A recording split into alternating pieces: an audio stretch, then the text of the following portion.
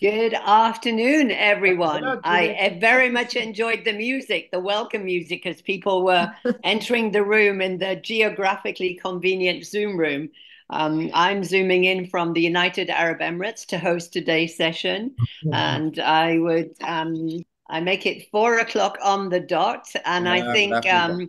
the Institute of Directors are very timely people and respect time, so I think we should get cracking for today's session. So, good afternoon, everyone, or good morning if you're in the States, and welcome to the first webinar of the 2024 Boardroom Webinar Series by the Institute of Directors, where innovation meets tradition, ideas converge, and strategies evolve. Oh, we sounded like we had a traffic jam there.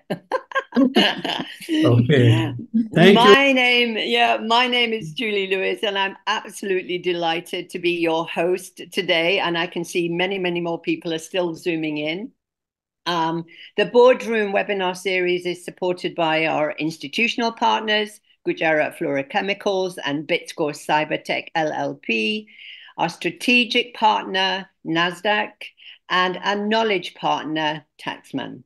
And I can see people are still coming in, and we are right on the dot. As you may know, the theme of today's webinar is Staying Vigilant, Due Diligence for Independent Directors. Now, stepping into the role of an independent director involves a series of critical evaluations and understanding of numerous aspects of the companies you'll be serving. So this webinar is focused on how to take up independent director role with courage and confidence. We are absolutely delighted to have an distinguished lineup of speakers and experts who will share their experience-based wisdom and insights through their conversations ahead. A little bit of housekeeping before we start. If for any chance you are watching this on a phone, may I suggest that you put it on landscape so that your view would be better. I'd like to let you know that we will have a Q&A session towards the end of around 15 minutes, and the chat will be enabled during this session. So keep your questions in mind, and we will answer those towards the end. And also a reminder to all our beautiful distinguished speakers to be very conscious of their time slots so that we can flow and manage this webinar well.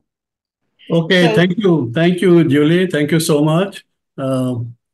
Ladies and gentlemen, good afternoon. I'm very happy to see such a good response taking place here. It's a great pleasure for me to welcome you all to the IOD's 2024 Boardroom Webinar Series. So this is the beginning of those series, and I'm pleased to see such an active participation from the directors community who have gathered here to join us for a session on the theme Staying Vigilant, Due Diligence for Independent Directors. Now, due diligence for independent directors is an important aspect. Now, this topic is not only timely, but also critical in the current corporate landscape, where the role of independent directors is increasingly under the spotlight. Since our inception as IOD in 1990, IOD has been pioneering a silent revolution within the boardrooms. Our mission has always been to promote responsible leadership and drive economic prosperity through effective governance. Today's theme resonates deeply with the core principles of the IOD. Due diligence is not merely a procedural obligation, it is the bedrock of effective directorship. Independent directors are entrusted with the responsibility to be inquisitive, ask the right questions, and critically assess the information presented to them. It requires a very proactive approach to identifying potential risks, evaluating business strategies, ensuring that decisions made are in the best interest of all stakeholders, and finally, adding value to the board decisions and the company's performance. Independent directors must also gain an in depth knowledge of their respective industry and have the moral courage to speak up in the boardroom if they find or suspect anything unethical behavior in the company. The current landscape of corporate governance presents a myriad of challenges, from navigating regulatory changes, and market volatility to addressing technological disruptions and ethical dilemmas. The need for vigilance has never been more pronounced. Before considering a position on a board as an independent director, it is essential for you to undertake a thorough due diligence process that our distinguished guests of honor and panelists will discuss today in great details. Ladies and gentlemen, we are indeed very happy and privileged to have very experienced and very knowledgeable panelists on for this discussion today. And I am sure that all ideas pertaining to the corporate governance and the responsibilities of independent directors will be very well covered by them in great details. Independent directors, they are the guardians of corporate governance. They must remain more vigilant and continuously update themselves, stay abreast of the latest developments, and adopt practices to meet the evolving demands of their roles. A commitment to due diligence and vigilance is essential in building trust and maintaining the confidence of shareholders, employees, and the community. Today's webinar is an excellent opportunity for all of us to delve deeper into the intricacies of due diligence. We are indeed privileged to have a distinguished panel of experts who will share their insight, experiences, and best practices. Their collective wisdom will undoubtedly equip all of us with the knowledge and tools needed to excel in the role of an independent director. Independent directors, as you know, have a very, very great responsibility on their shoulders, and they have to keep themselves updated what is happening in the boardroom, what are the new technologies which are emerging, how best these technologies can be utilized for their respective industry, and know fully well as to how the current culture of the organization is, because ultimately you have to fit into that organization. And my advice with my experience is that initially when you join a board for the first 2 3 board meetings or for the first couple of months, it is better to understand the functioning of the boardroom, understand the personalities which are there inside the boardroom, and gain as much of knowledge as possible first. Go through the agenda points in great detail before you attend the board meetings.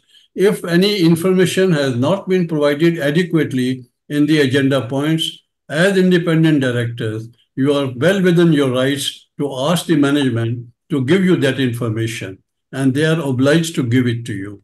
So, keeping that in mind, I am very certain that all these aspects will be covered in great detail by our distinguished panelists. And I would like each one of you to actively participate, engage in meaningful discussions, and take full advantage of this opportunity to learn and also to do networking. I wish you all a very productive and an enlightening session.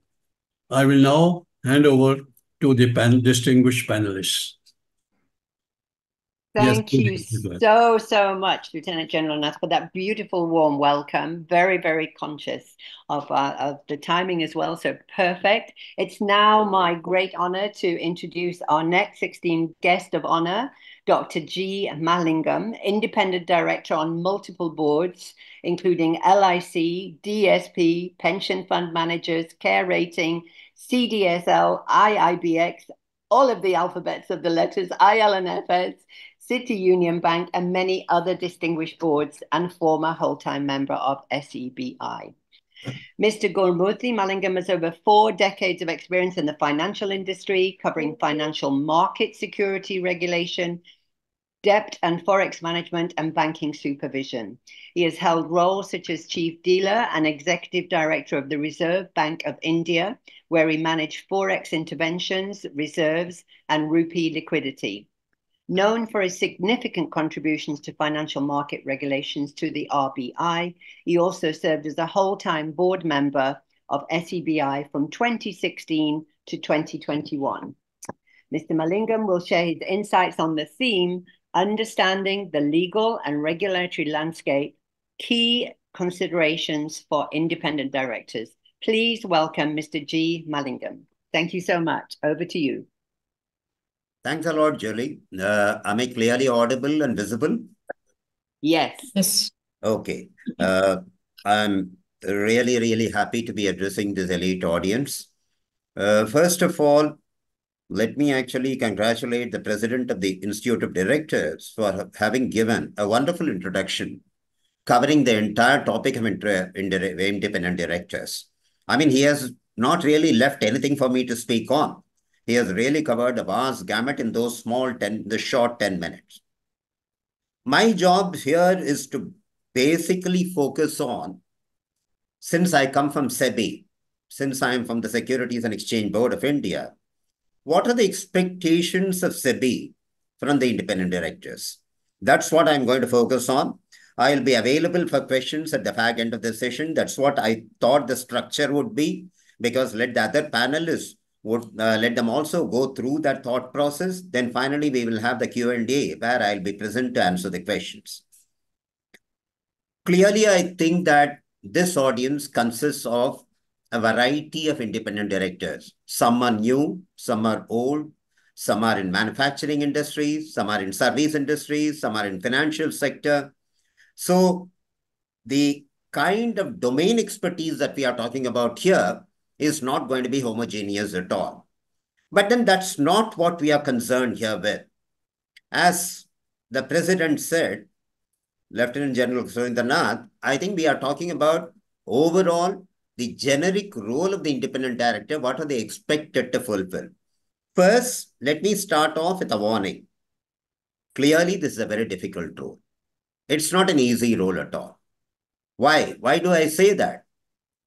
You are trying to balance between the promoter's interests or the management interests on the one hand, and on the other hand, you are going to be voicing the concerns of the minority shareholders. So this is where the balance is going to be very important. The trade-off is going to be very important. As an independent director, SEBI looks at your role as the voice of the minority shareholders. Now, I'm not trying to say that you need to pick a quarrel with the promoters. You need to pick a quarrel every time with the management. No, that's not your role at all. But then what you are looked at from the SEBI's perspective is that you are going to pose a constructive challenge to the management. Now, when I use the word constructive challenge, clearly I'm meaning constructive. I am not trying to use the word obstructionist. You're not trying to stop any of the discussions. You're not interested in the company moving backward or stopping in its progress.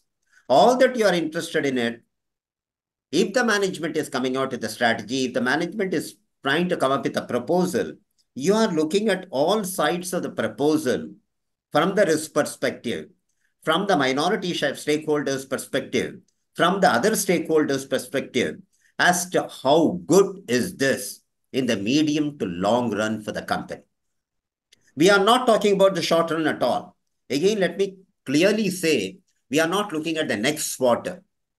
While generally the corporate world today lives from quarter to quarter, which is the saddest part of it actually. What we are looking at is a medium to long-term horizon, 3 years, 5 years, 10 years. Whether the company would be able to come up with a meaningful strategy, whether the company would be able to really put up a good competition, would be able to garner a good amount of market share. In all this, the independent directors have a lot to contribute. I need not emphasize here, while the company may be garnering a huge amount of market share, while the company may be making a good amount of profits, is the company fulfilling social responsibility and the social objectives? This has become a special focus area these days. ESG. We are talking about environmental, social, and the governance aspects.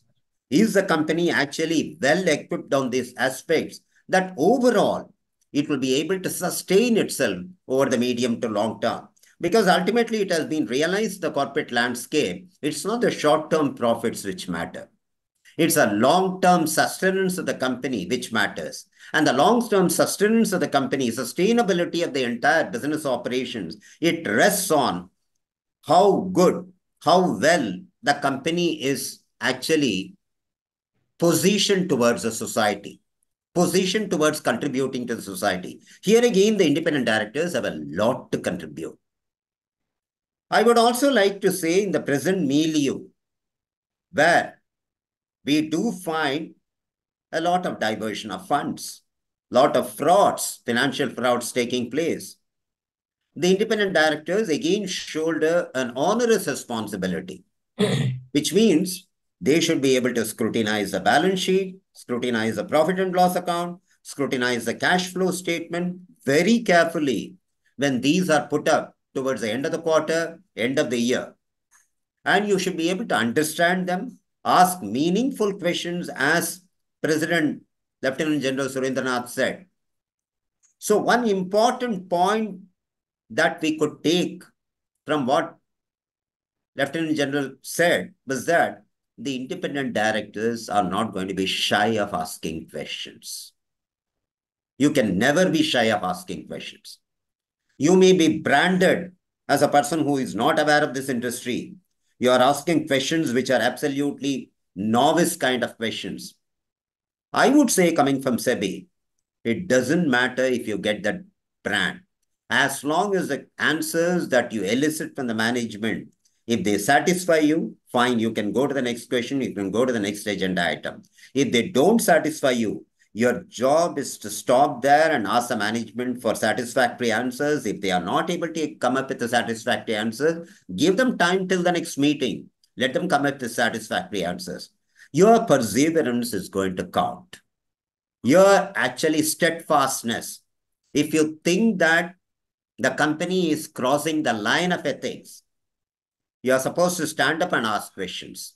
If you think that the company is not on the right side of the investors, right side of the stakeholders, you are supposed to stand up and ask questions. So this is where again the role becomes pretty difficult. You are not only a director on the board of the company, you are actually an umpire in a cricket match. You are going to judge the management's ethical conduct. If there is something that you spot in the ethical conduct of the company as not comforting to you, clearly, you will be the first person to raise the question.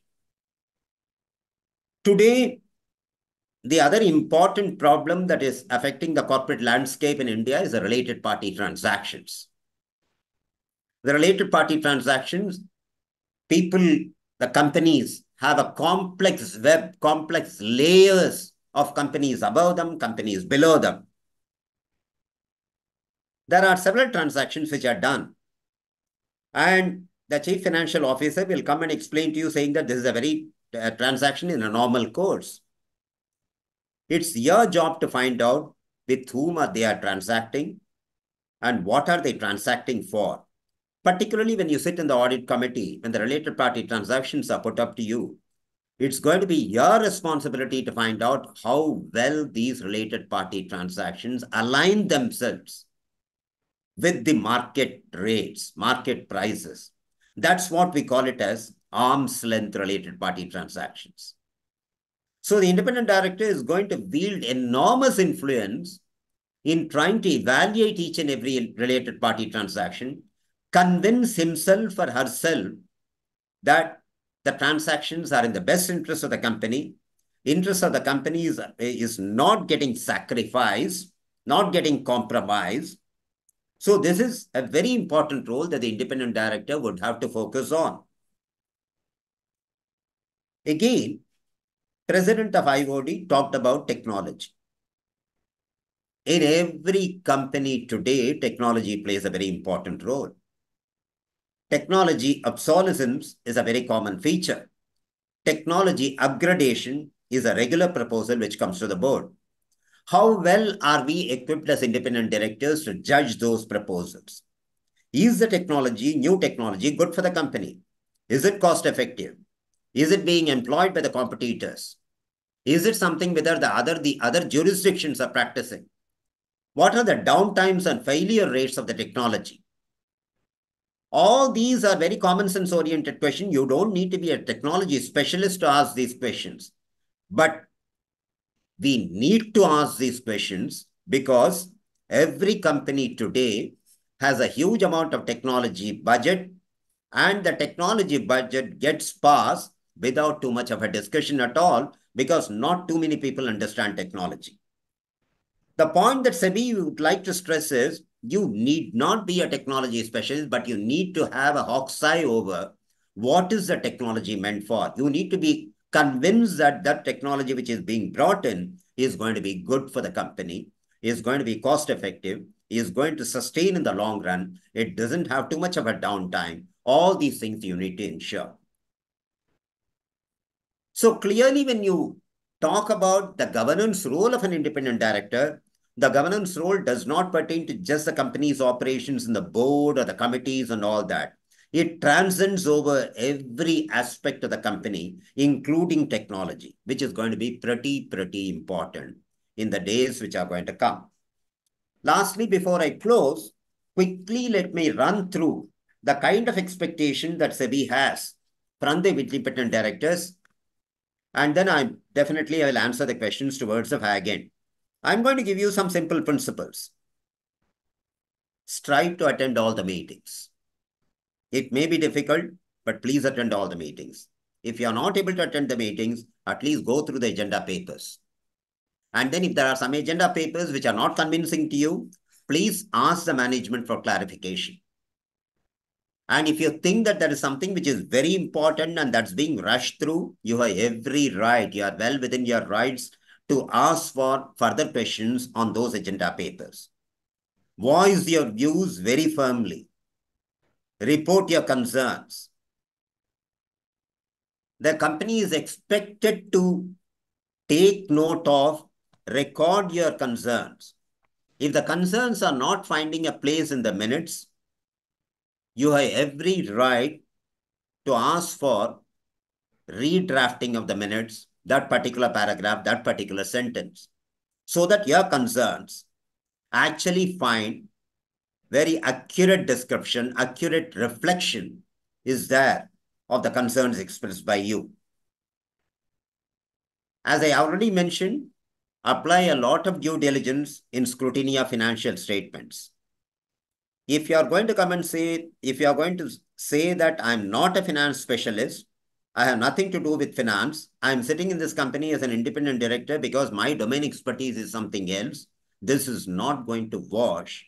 Tomorrow, if the company is going to get into a financial fraud, after having put it up to the board and the board passed the papers and you found that there is a financial fraud, the entire board is going to be show cause by SEBI.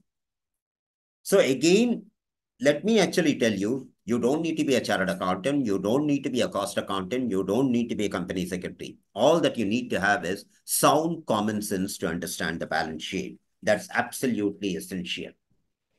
Take active part in formulating strategies. Any major decisions the independent directors would have to be a part of. The company's management cannot take the major decisions. Disclosures, wherever they are warranted, the company should be putting out in the public domain. Because today, insider trading is a very big problem which is afflicting the corporate landscape. So the independent directors would have to have a hawk's eye on the disclosures disclosure mechanism that the company practices. Overall, to end the entire address, I would like to say that you should be very conscious about the flow of information which comes to the board, whether the information is timely, whether the information is adequate, whether the information is accurate. All these, I mean, I have said in a few sentences, but as President said, I think this is something which you develop over a period of time after understanding the company. So if you ask me one last thing, if the company is something which is not bringing the information to me, how do I tackle it? Well, if the information doesn't come to you in the board, you are not responsible for it at all. No liability will stick to you. Only if the information is going to pass through or there is a consent taken from you for a particular decision, you become accountable. Thank you very much. Thank you so much, Mr. Hallingham, for your insightful address. And there, what stood out for me as somebody that's not on the Institute was the power of asking questions. Questions are the answers, and especially when it's around technology as well. So next, we have our keynote speaker, Dr. Ashish Makhija, managing attorney at AMC Law Firm and a World Bank trained corporate trainer.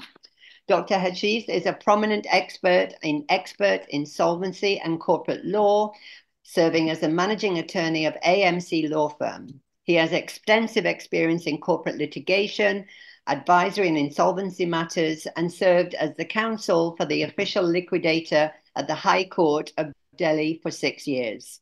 Dr. Mahikta is a World Trade Bank corporate trainer, a sought-after speaker on topics such as corporate governance, forensic audit, and the insolvency and bankruptcy code.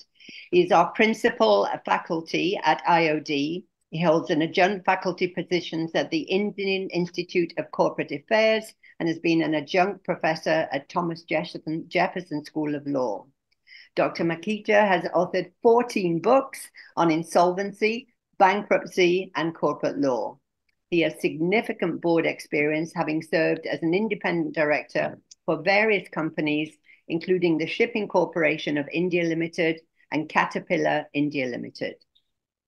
Dr. Makita will share with us the top 5 things to consider while joining a board today as an independent director. Please welcome Dr. Ashish. Thank you, Dr. Ashish. Thank you, Julie. I think very good afternoon to all the participants here. I think it's a matter of sheer delight that you are part of the first series of the webinar on for the board members, and particularly on due diligence of the independent directors. Friends, let me start by saying, and I must appreciate the efforts of the IOD, and also what Mr. Mahalingam and also the President, Lieutenant General Surendranath mentioned. The point they emphasized is that the greater responsibility lies on the shoulders of the independent directors. You cannot get away with that responsibility. But I must remind my audience that besides SEBI, Mr. Mahalingam typically spoke about SEBI's responsibility because that was particularly his topic. But besides SEBI, my friends would also do good if they are having a great knowledge and updation about the Companies Act of 2013, which typically becomes the base of joining the board. So sometimes practically prior to Companies Act 2013, some of the regulations, some of the guidelines were at variance, they were inconsistent. So people always ask me which one to follow. A very simple formula. The strictest one is to be followed. You have to follow both. That which one is the strictest one, you need to follow that. Now, friends, before joining the board, there are certain things which are required. So I have to speak about top 5 things. It is definitely an honor to become a part of any board member, but it comes with a significant responsibility, whether it is a non-profit organization, whether it is a startup, whether it is a major corporation. The role of the board is absolutely crucial in shaping the company's future. And as both my predecessors, Lieutenant General Surendra Nath and also Mr. Mahalingam, both emphasized that the importance of significance of asking questions. Well, I will rephrase in another manner that silence is out of window. Even if you are attending the board meeting and if you feel that certain resolution is being passed, not only you have to ask questions, the point is you cannot remain silent. So silence is out of the window because it can entail a lot of responsibility. Now, coming back to the subject of the 5 top things to consider while joining the board, friends, I've got a small presentation to share. So just give me some time. I'll just share that presentation with you and it will become more interesting. Okay, let me see why I'm not able to share it. Just give me a moment. Okay, I hope now it is visible. Yeah. Okay, so the top 5 things to consider before joining the board. Let me give you a small acronym to remember. A trustworthy leader balances risks. Just remember this. This is not a quote. This is not a statement, friends. What does it says? This is just you have to remember. I will take the first letter of each word and expand on it. So a trustworthy leader balances risks. So this is what exactly the 5 top things which are required to be considered. So here A stands for alignment with personal and professional goals. That is only a way of remembering it. A trustworthy leader balances risks. Now, before joining the board, it is typically essential to reflect how the role aligns with your personal ethos and also your career aspirations. Mission and values of an organization, whether they resonate with you. Serving on the board will be more fulfilling if you are passionate about the organization's goals. So it is extremely important. Professional growth, everyone looks for that professional growth. Will this role help you in developing new skills or expanding your knowledge in a particular sector? Now consider whether the board position will provide networking opportunities and also enhance your professional profile. And lastly, the third point within this is ethical standards. I think the role of code of ethics cannot be undermined. We have to ensure that organizations' ethical standards and practices align with your own practices also. And this is also crucial for your reputation and also for satisfaction.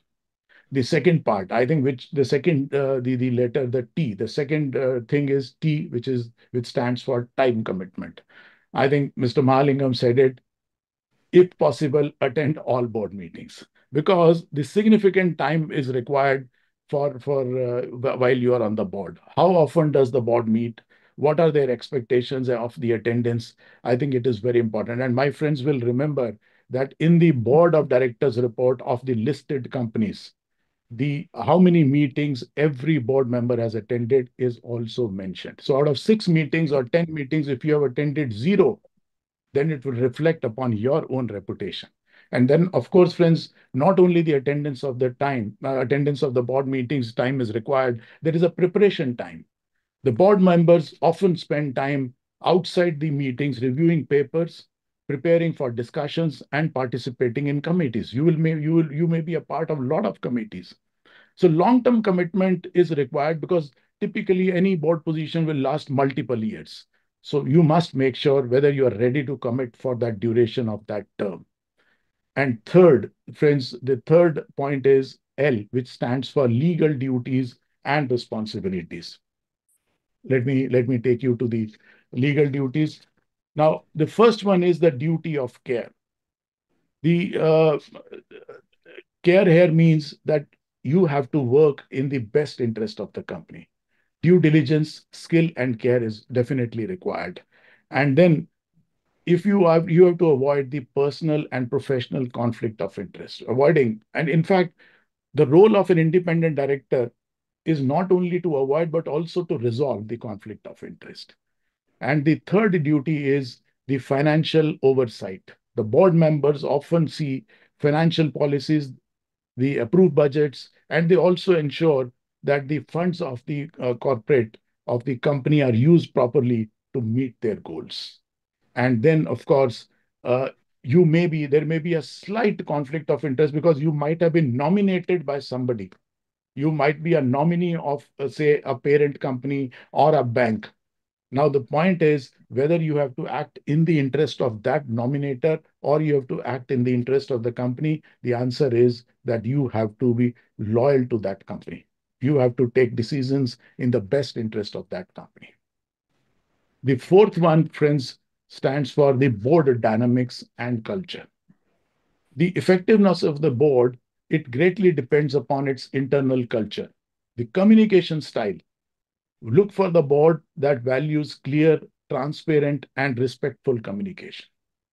The decision making, does the board encourage diverse viewpoints and make decisions collaboratively? So these are very important aspects, friends, which you need to consider. And then, of course, the leadership style. The leadership style of every company may differ. So you need to adapt yourself to that leadership style. It is not that you have to confront all the time, as Mr. Mahalingam also mentioned, that you don't have to question. You don't have to be in a fighting mode.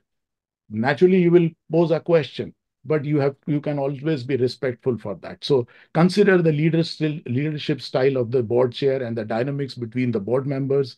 A supportive and a strategic leader can significantly enhance the board's effectiveness. And friends, the last point which I want to mention about here is the risks and liabilities. This position on the board, my dear friends, does not come without risks. You have to really, consider those risks. You must know what you are getting into. Awareness of the risk is extremely important so that you can take an informed decision. So what are the risks which are involved? Reputational risks. Now, your professional reputation could be influenced by the actions and reputation of the organization. Supposing you are a part of a company and there is a scam which occurs, naturally, it will also affect your reputation. Financial stability. You need to understand the financial health of the organization to avoid any kind of surprises. This includes reviewing of the financial statements and audit results.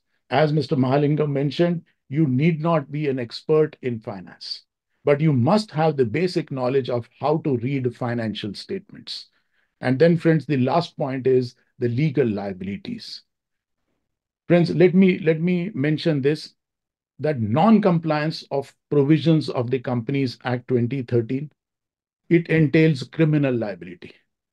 And if a complaint is filed by the registrar of companies before the court, what is the first thing which is required to be done by the board member? If they are also named in that, they have to obtain bail. Now, I'm not scaring you. I'm simply saying that, look, it entails a lot of liabilities. There are legal liabilities can come in and no insurance will protect it. There is a liability insurance, directors and officers liability insurance concept is also there. But friends, please remember, it will cover only your civil liability. And if you are a board member, friends, you will really do well if you are able to go through the provisions of the Companies Act, particularly Section 447. Because in Section 447, there is a new definition which talks about the fraud. The fraud has been defined. And every section, whichever imposes a responsibility, it refers that the director will be responsible for the fraud. So therefore, friends, it becomes very important that the informed decision must be taken by the person concerned before accepting the assignment. And of course, this due diligence will continue. It is not that once you have become a board member, it will stop there. It will continue for till the time you remain there, and you will have to change gears at times. So friends, I'll just stop here. Thank you so much for giving me time.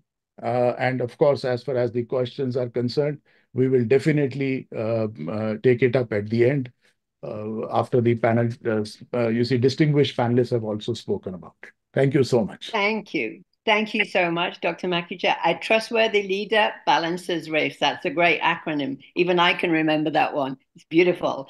And we'd like you to stay on, actually, because you're going to be moderating the next panel, our next panel session, which will focus on the due diligence checklist for independent directors. We have a great lineup of speakers, and I'm hoping I get the names pronunciation correct. I get a special prize if I do, who will share their practical steps, boardroom resources, case studies, and experiences. So please welcoming joining our speakers. Our first one is Mr. S. Sananthanan Krishnan. Call me SK. Call me SK. SK. Let me make I your like life that. simpler. Okay. Thank you. What a blessing. SK, I got that one right. Big high five. Thank Is you. an independent director on several boards, including ICICI, Home Finance, and PKF Preserve, with over 40 years, and he's only 50, over 40 years of expertise in accounting, finance, strategy, and planning. He's a member of the Institute of Chartered Accountants of India, managing partner at PKF Sridhar and Sananthanam LLP. He served on the ICIAI Central Council for 15 years. When did you sleep? And he's also our principal faculty at IOD. He's involved with various government bodies and industry bodies, including a high-level commitment on CSR as a government nominee on the Central Council of the Institute of Company Secretaries of India. Welcome, SK. Much easier for me. And second, all the way on the East Coast, I'd like to welcome Ms. Vijaya Sampath. I can get that one right. Is a lawyer with over 35 years of experience and serves as an independent director on the boards of various companies in sectors like housing, finance, renewable energy, and power. She's the ombudsman person for the Bharti Group and was previously a partner at J. Sagar Associates and Global Group General Counsel for Bharti Airtel. Ms. Samfellow, member of the Institute of Company Secretaries of India.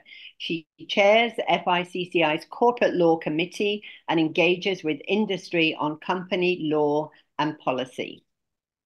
Next in the lineup, and this is a real humdinger of a name, Mr. CHSS Malik Arjunero. Is that, how's that? Call me Rao. Rao, okay. Yeah. I'll call you Rao. Yeah, that's that okay. helps me a lot. Is an independent director on several boards, including Axis Bank Limited and Indian Financial Technology and Allied Services, with over 37 years of banking experience. He began his career as a probationary officer of the Bank of Maharashtra and served as managing director and CEO of Punjab National Bank until January 2022. Overseeing the successful amalgamation of Oriental Bank of Commerce and United Bank of India. Before PNB, he was MD and CEO of Allahabad Bank and Executive Director of Syndicate Bank.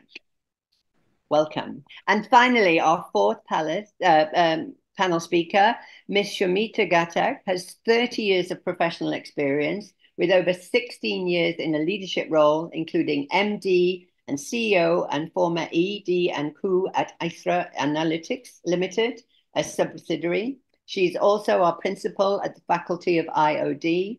She has expertise in governance and has managed diverse businesses of management consulting, analytical offshoring services, risk managed solutions, fixed income research, and tech-enabled products and solutions in investment analytics. What an incredible panel you have today. And I'd like to now hand over to the amazing Dr. Ajit to moderate this exponential, beautiful panel. Thank you, Julie. Yes, I agree with you. I think we have a very distinguished panelists who are here now. Friends, this session promises to be very engaging and insightful as we delve into the very important aspect of the due diligence for independent directors. And we are very fortunate also to have the four very distinguished panelists with us who are experts in their own relevant field. So today's this panel discussion will last approximately 30 minutes, including the Q&A at the end of the session. I encourage all the audiences to submit their questions at any time during the discussion, particularly through the chat box. We'll unmute you at the time when the Q&A session starts, and you can also we'll be able to take your questions at that time. So to kick things off, I think I would like to start first with our distinguished panelist, Mr. S. Santhana Krishnan. SK, as of course he mentioned that he would like to be called. The point what I want you to deliberate is, what are your thoughts on the what kind of diligence is to be done based on your vast experience? Here, the audience would like to know, as far as your experience goes, what due diligence should be taken up. Over to you, sir. Thank you very much. First, you're the first person who mentioned my name very clearly. So you didn't need an abbreviation. Thank you very much. And also, I've truly enjoyed doing an IOD. Mr. Surendranath has really given a good introduction. Also enjoyed when I talk after Mr. Mahalingam, because I always have one or two points against the regulator to talk about. Therefore, Mr. Mahalingam brings out all the points so well. It's such an enjoyable time to listen to him. But I've always had the fortune of talking after him, Mahalingam. So this time also is no exception to me. I think from a viewpoint of my own belief, I've had boards for the last 25 years. Probably I would have shared the first as a chairman as a most difficult situation of having to remove Cyrus Mistry against Tata. I mean, if you ask me, we balanced it so well that no one could complain. The Supreme Court upheld what we did. I'm talking about the first board which removed him. There are boards which did not remove him, but I was the first one who started, and there was a reason for it. Now, I would say that while holding an independent director's post is a little tough and difficult, but there are methods in which that the independent director should stay vigilant and do a due diligence. First, no board organizes the agenda in an ABC analysis.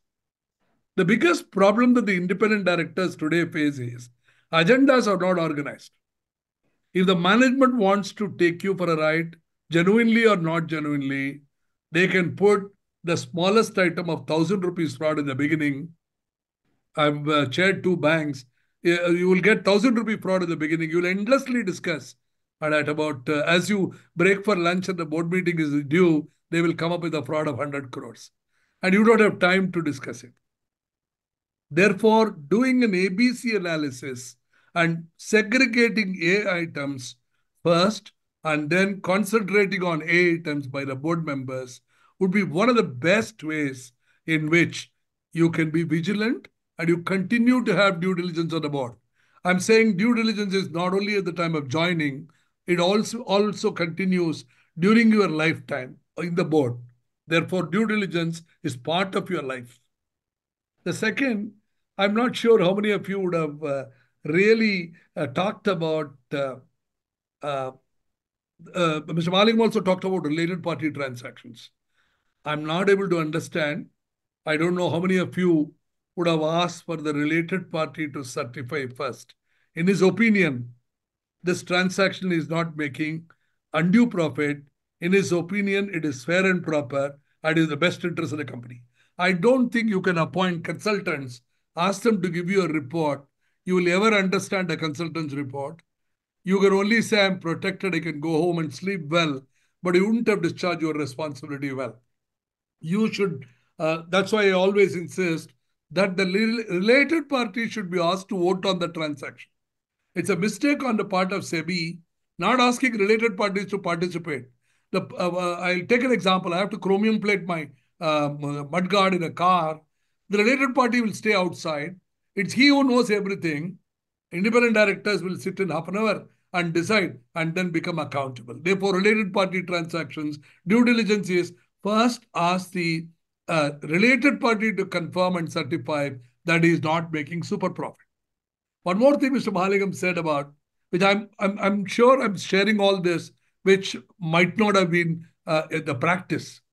Ms. Malingam certainly mentioned about chartered accountant and your financial literacy, etc. But there's one document which you don't have to be financially literate. No one reads it. The most important is a cash flow statement. How have you ever read the cash flow statement? For cash flow statement, you don't have to be a financial expert. You go through the cash flow statement, companies' borrowings are going up, companies' debtors are going up, companies' inventories are going up, fundamental.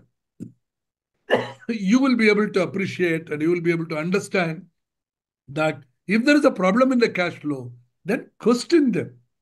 I always taken the view that an independent director need not know relevant answers, but the independent director should ask relevant questions. You should not be under the impression that you need to know the answers before you ask the question. In fact, you are not supposed to know the answer. You're only supposed to ask relevant questions. In a boardroom, there is an asymmetry of information. One side knows everything, the other side knows little, and the other side takes the responsibility for whatever it does. Therefore, your being prepared is very important. Chairman, do I have 2 more minutes? Sorry, time is inadequate. Yes. Ashish? You can take, say, 2 more minutes. 2 more minutes, okay. Yeah. The other one is that invariably in listed companies, they will say, I can't share the accounts with you because it is listed. Share prices will go up and down. There could be insider trading. The biggest joke that I have ever come across, if a management is going to say that, I will doubt the integrity of the management. I tell them, hold the board meeting on Monday evening or hold the board meeting on Saturday morning. Don't tell me a story that you will not give me the accounts because you don't have, you are a listed company. Spend adequate time. And the greatest thing that the technology has done is, if you're embarrassed to ask questions, very quietly sit in the boardroom, send an email to them. You don't have to embarrass anybody. You should innocuously send the email and saying, this is the doubts. Can you please take it up? Your job stops. In fact, very easy for you to be independent as long as you take it that your job is not to change the course. Your job is to bring facts before them, tell them what your view is, then it is for the majority to take it up. It is not your problem to do this. Most importantly, with ChatGPT and all other technologies that are coming up, your learning is going to be so simple. You go into ChatGPT and say, what is the interest calculation? What are the market practices? Probably even as you sit in the boardroom, you're able to get it. Therefore, so for want of time, I'll limit with this. Very important for the directors to stay vigilant and continue to do due diligence. Watch out for the ethical and moral values of the management. If it changes, you'll have to be careful. Do a ABC analysis. What are the methods of related party transaction, like difficult areas. Find a method of overcoming it. Read your cash flow statements well and use your technology very well. I think one man can make the difference. That is what has happened in the world. Mahatma Gandhi got us freedom. Today, people talk about Modi. People, only the one man who makes a difference. That one man is an independent director. You will make a difference if you will be vigilant and if you don't get unnecessarily perturbed about your responsibilities and do it to the best of your ability. Thank you so much. Thank you, Mr. Sanandakrishnan. I think I can say that you are practically speaking from your experience. And the friends, what is the key takeaway? Watch out. Single person can also change the world. So now moving on to Ms. Vijaya Sampath. I think she has joined us from the US at a very unearthly time. Of course, it's in the morning now. And I was also in the East Coast just 4-5 days back. So I can understand when a seminar happens at 3 p.m. in India. So what it takes to get up and be ready for the seminar. Ma'am, how does your experience align with or differ with what we have just heard from Mr. Sanandakrishnan on due diligence? Okay, I will try to cover. Good day to all of you. First of all, thank to the panelists, to all the participants. What I will try to do over the next 5 minutes, and I request Dr. Makija to let me know when my 5 minutes is up so that I don't impinge on other people's time. Sure. Is, I think there are two things to be done. Look at it from two aspects. One is, what do you do before you join a board? What is the due diligence? And that's very, very important, because once you've gotten to the board, it's not very easy to get out unless there is a possible reason for you to do so. So a lot of due diligence has to be done before you join the board.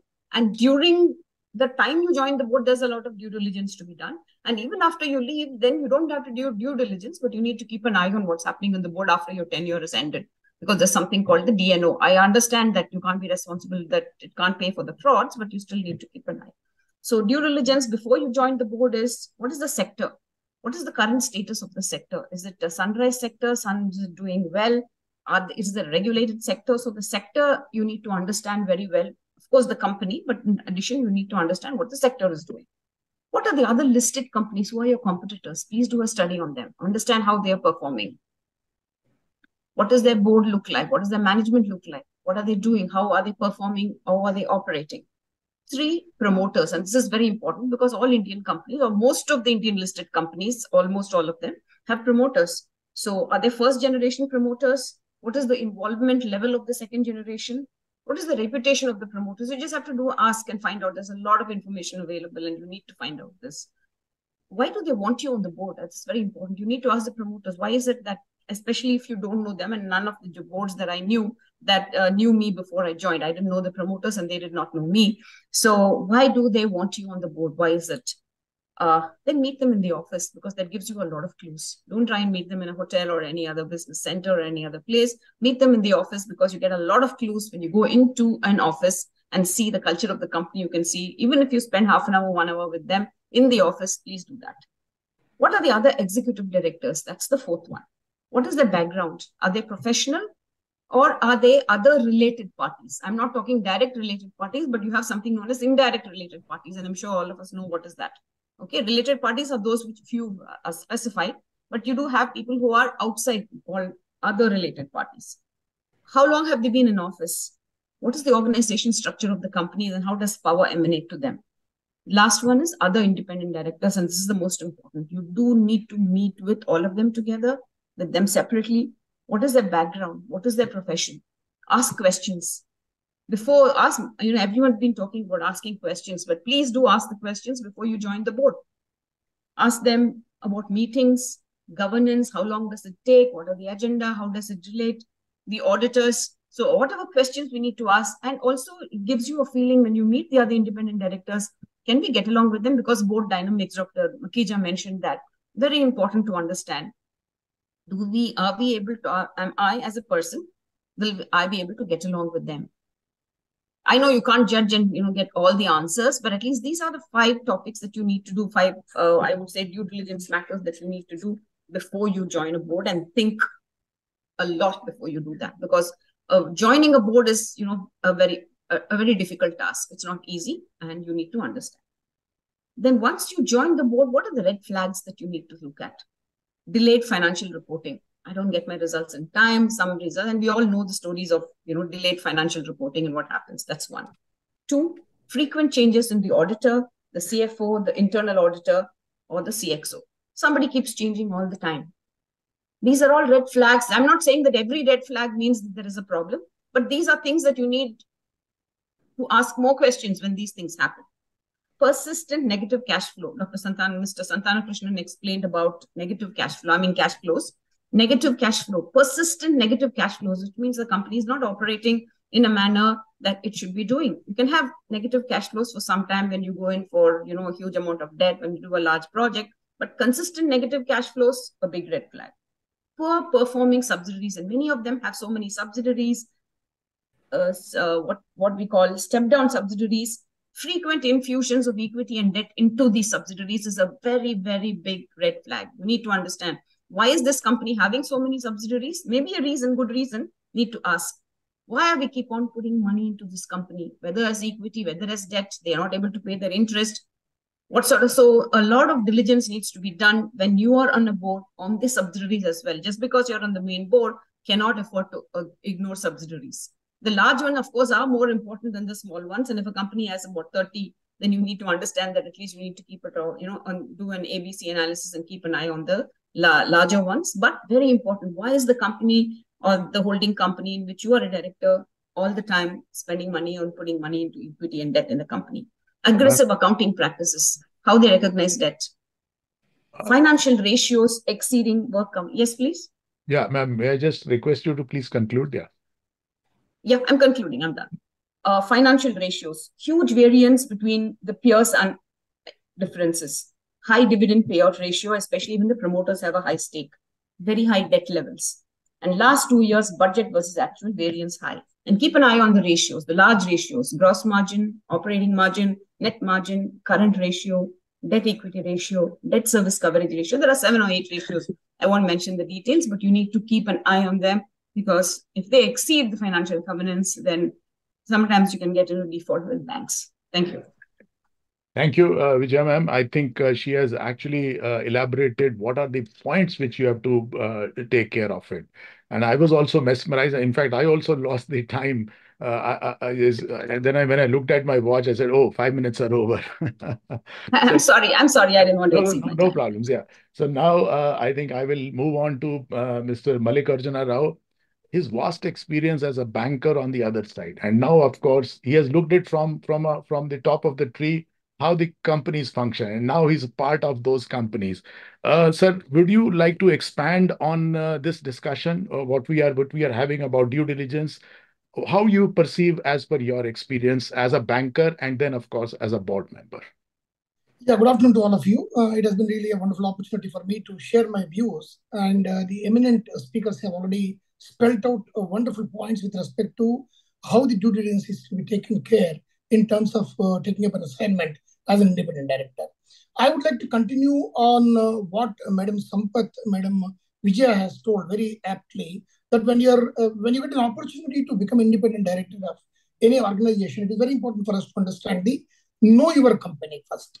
Unless you know what is that company, like Madam has said very relevantly, what kind of a sector it is, what kind of business they are undertaking, who are the promoters, and what kind of top management is there. So without sounding to be repetitive, what I would like to continue to say is that how relevant I am to be the independent director on such a company whether the value addition could be there. If the value addition is not going to be there, and whether my expertise doesn't fit in, then would I be taking a call to be part of that company? There could be various other opportunities. One important thing is not only that knowing the company, where you're going to take up the assignment, and how you're going to look at yourself, that your expertise would be useful for the company when you become part of the company as an independent director. Another important thing what I would like to look at is the regulator's perspective on the company's functioning. We have got a lot of different sets of heterogenic companies, like financial sector is there. There are other companies which are in the manufacturing sector, which are in the services sector. So majority of the companies are governed by SEBI, and there are financial sector which are governed by the Reserve Bank of India. Additionally, if there are banks which are given license under the schedule.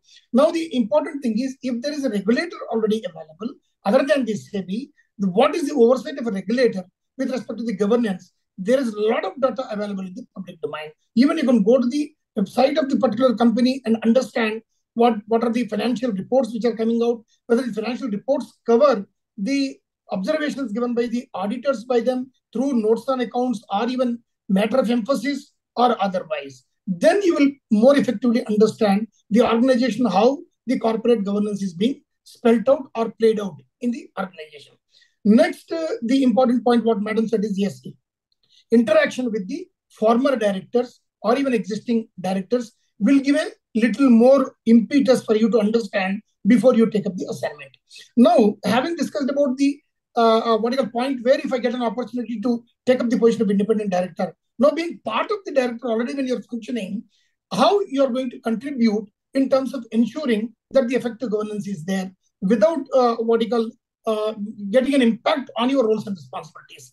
Number one, every company, I'm sure, will have a charter specifically meant as to how the agendas are going to be discussed, what kind of agendas are going to come up, either at the board level or committees level. As you're all aware, the important committees are risk management committee, audit committee of the board, and if that company has a IT committee, that is also very important. Now, how these committees' charters are defined by the board, so that will be a guiding principle, whether the agendas are being put up to you. Now, like Dr. Makija and even Dr. Mahalingam were telling, time commitment is very, very critical. You can't think it is a post-retirement assignment for you. It is an assignment where you have to put your time. There are no shortcuts in going through the agenda. In case you feel the quantum of agenda or the the agenda size in terms of the pages is very high, you can always request the company to provide you a executive summary, but brevity of the information should not be at the cost of clarity in terms of the agenda based on which you're going to take the decision. So very important factor is when you're already functioning as an independent director, you have every right to see that agendas are properly put up to you. And there is a charter which is defined very clearly for the board and the committees. And you're looking at that, like they have indicated with respect to questioning what you need. That is the minimum thing you could do. There's no question of any hesitancy in terms of putting forth your questions. Rightly said, whether you know the answer or not, you need to put the relevant questions to get the answer to the level of your satisfaction. Ensuring corporate governance is very, very critical. And today, you see, because of the issues which are cropping up in the governance of various companies, SEBI is also very particular about the responsibilities of independent directors in protecting the interest of minority shareholders and also guiding the company to move in the proper direction. Understanding the regulatory observations and timelines for rectification is very, very critical. Just like having an understanding of observation doesn't make a clear conclusion of it unless it is rectified by the management. And the board will always have a very clear oversight to see whether the regulatory observations are properly taken care. The simple fact is rules of the game are importantly to be known before anybody wants to do the business. In the name of business, rules of the game cannot be overlooked or overstepped. And the rules of the game are very clearly defined by the SEBI through the Companies Act and also by other regulators, whether it's the RBI or IRDA or any other regulator applicable for the company. So I would like to reiterate the points that when you're taking up an assignment, be clear on understanding the company, be clear whether you're relevant when you become part of the as an independent director. When I say relevant, your expertise being useful, your capability to grasp the business activities of the particular company, it is better to choose the one where it matches your expertise and where you can contribute more effectively rather than going to a company where completely it is out of sync with respect to your grasp. Second, when you're already part of the company as an independent director, do not hesitate to understand effectively by questioning them. Even in some of the companies I've seen, when you become part of the director as an independent director, initially they undertake a induction exercise. They would like to give you completely the overview of the company, based on which over a period of time, in a matter of a month or 2 or 3, you will understand more effectively and you'll be able to play your role more effectively. Thank you. Great, sir. Thank you so much. I think the key takeaway was, as from the banking point of view, we call it as know your customer. So he has extended to the corporate word, know your company. I think that's fantastic, because if you don't file KYC in a bank, you also get a credit freeze. Not only a debit freeze, you also get a credit freeze. So therefore, it's extremely important. And he also mentioned the importance of going on a public domain, as Mr. Santana Krishna also mentioned, Chat GPT. So therefore, public domain and Google is our best friend. I think that is what we can say. Okay, now I will go on to another distinguished panelist, Sushmita Ghatakji. Ma'am, can you share your insights on due diligence? Of course, the earlier speakers have already spoken, but based on your experience, what are your insights on due diligence? Sure. Good afternoon, everybody. So I think I'll go the way Vijaya explained it, that there are 3 parts to it. One is before you join a board, while you're in the board, and after you leave a board. So before you join a board, quite a few things have been spoken. To add a few, when we look at financials, also have a look at the credit rating to see how things have moved. If there has been a steep deterioration in the credit rating of a company, and these credit ratings are easily available on the websites of the CRA agencies. The other very important source of information today are the BRSR reports, especially for listed companies, and they give a wealth of information. Look for, fines, penalties that may have been paid, Analogous to credit rating, ESG ratings are also available in the public space. Companies like MSCI, companies like Sustainalytics, they put them out on their website. Do have a look at the ESG ratings also. Mr. Mahalingam was talking at the beginning in terms of the social commitment, etc., to the three pillars of E, S, and G. So those would be kind of, good things to look at. So moving from from the financial and the non-financial data, I come to something called promoter pledges. And promoter pledges are something that a promoter, there are various ways for an organization to raise money. And one of the ways is for the promoter to pledge his shares with a bank to raise capital. And this need not always be a bad thing. And just having and this data is available on the BSc NSC website in terms of corporate filings. Look at the percentage, and while I will shy away from giving what is the correct percentage because there is really no number like that, some financial analysts would peg it at 15 to 20%, but anything on the higher range should definitely kind of make us wary, and that has to be seen along with the cash flow statement. So if there is a improved cash flow and a promoter pledge, it's all right, but maybe in other situations it's a red flag. And the third would be please check for adverse news on the media. And those today are very, very easily available. So that would be prior to joining. While we are on the board, we have a lot of tools available with us through which we could ask for information. So to each board, when an internal auditor is appointed, the scope of work comes to the board for ratification. That is one important place to ask, where should the internal auditors be kind of focusing upon? Since IDs really represent those people who do not have a seat at the table, the whistleblower mechanism is a very, very important thing for an ID to look at. And we need to be vigilant about asking for such kind of, what has happened to those committee, not the committee, those analysis, those investigations, etc.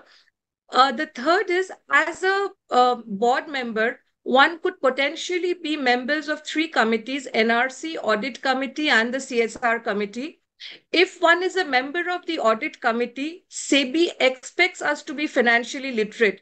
So if any of us are a part of audit committee, we need to kind of, even if we don't have financial background, it's incumbent on us to kind of, step up on that direction. For NRC, we should not at all be kind of, hesitant in asking for more and more data. Anything that helps us to understand how is the company making a decision. And if we are on the CSR committee, then asking for impact assessment is something that is kind of, pretty important to understand how has the CSR money kind of, been deployed. And once we leave, please, we have to ensure that the necessary DIR forms have been filed so that on the MCA website, after a month of your leaving, we need to kind of go and check the MCA website to see that our names kind of, are no more kind of linked with the company. And Dr. Makhija, to end, I thought it would be nice to quote from Dr. Irani's report, which had really kind of set the tone for this, that as an independent director, all that we need to do is get an element of objectivity to this entire board process. I think that's a very kind of simple thing that we're looking at, and that is that particular element of objectivity that would help us to be classified as an independent director, or as somebody had called us as gatekeepers of governance. And with that, I'll hand it over back to you, Dr. Makhija. Thank you. Thank you, Sushmita ma'am. I think it's wonderful to hear from you. And particularly, yes, Dr. Irani's report is a wonderful piece of document, which I believe everyone must go through that once. All independent directors must go through that. Friends, before we move on to the questions and answers, I think I need to announce that there will be a poll.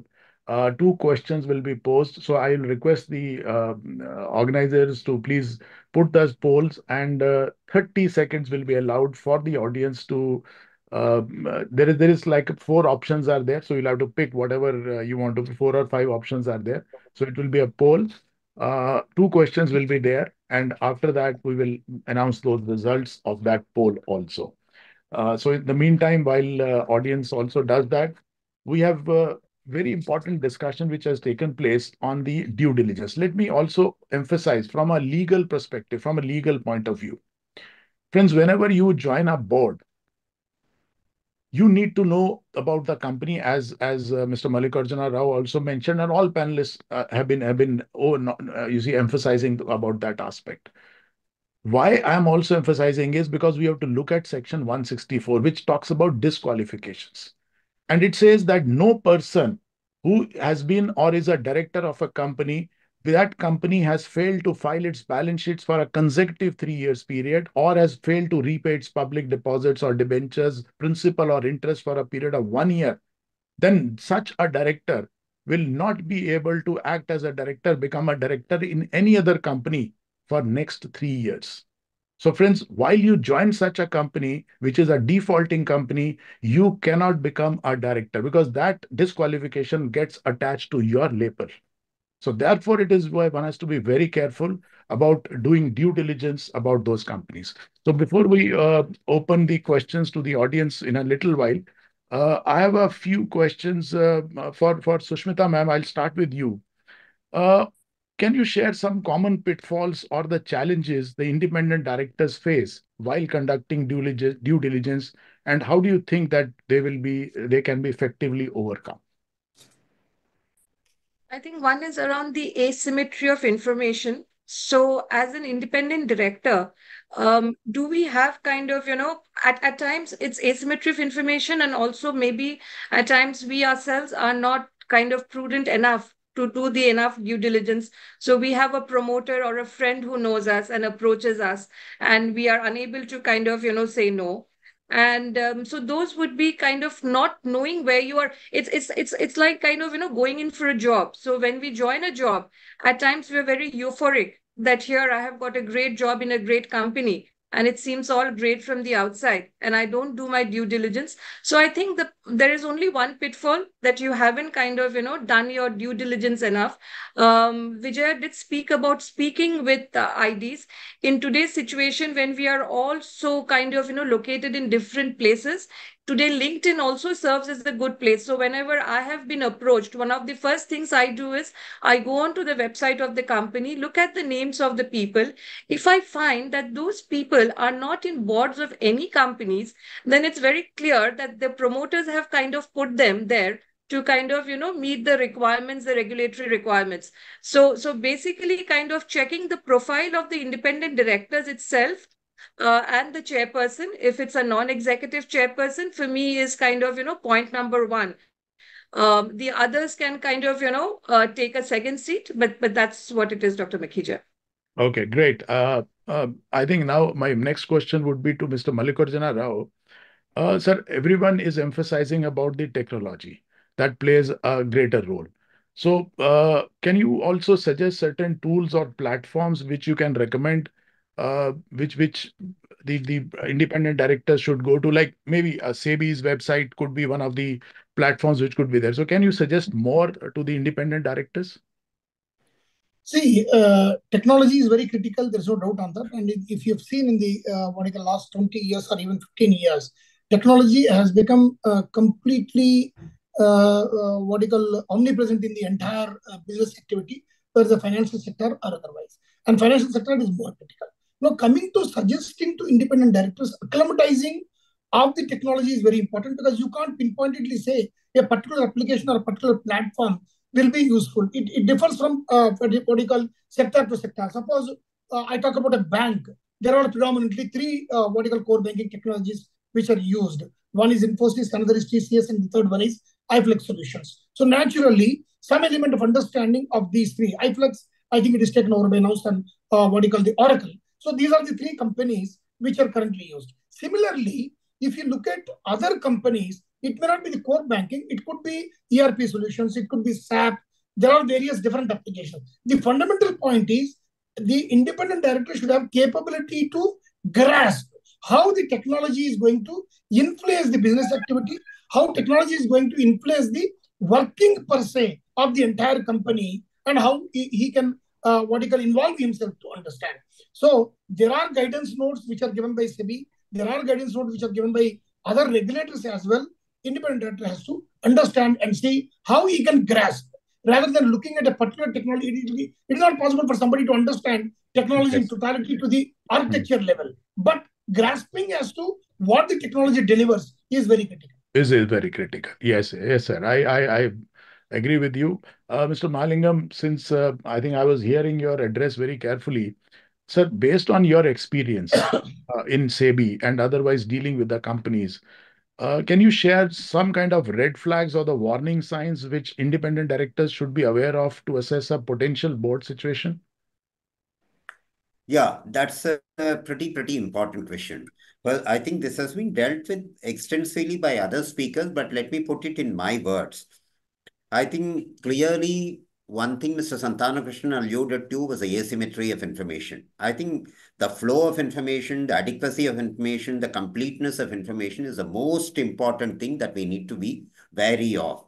Now, it is something like a criminal case in a court where the judge is the only person who is ignorant. All others present in the court are aware what the case is all about. And it is unfortunately the judge who gives a verdict in the case.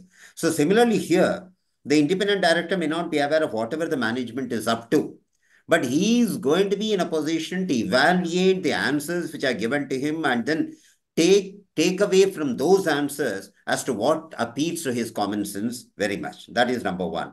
Number two, again, this was flagged by one of the speakers. The most important warning sign is about the kind of insider trading that could potentially take place in a company. So here one has to be wary about the kind of material information which is shared, not shared with the public domain, where perhaps the management is in possession of the information. So how is the independent director looking at the flow of information? Is the company maintaining a good structured database to track the flow of information so that tomorrow it doesn't become a real problematic issue? This is the second important thing that I would like to highlight. Third, this is again a very contentious issue. Is the managing director of the company becoming larger than life? That he or she is dominating over the board. Now, this is something which is very practical. It happens in a very successful company. In a company which is actually continuously successful, the managing director starts thinking that he or she is indispensable. He or she is more important than the board, starts driving the board. I think here the director will have to really stand up. And I'm not saying that you need to confront the managing director and cut her down to size, cut him down to size. I think you need to be very careful in dealing with such managing directors who really think that they are the company and the company is them. I think you have to be very careful. I mean, these are three things that I could list. Of course, you could really list quite a few things. I know. So therefore, the key takeaway is be assertive. But of course, naturally, you have to be polite.